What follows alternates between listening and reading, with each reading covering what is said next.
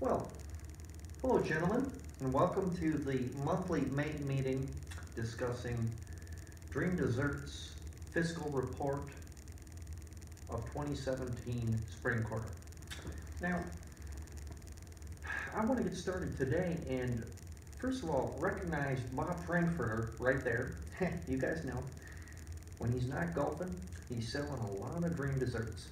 And Bob, I really got to thank you because you have done nothing but wonders for this company. Now, first problem we do need to discuss is the substantial drop in quality of the chocolate chip crisp bars.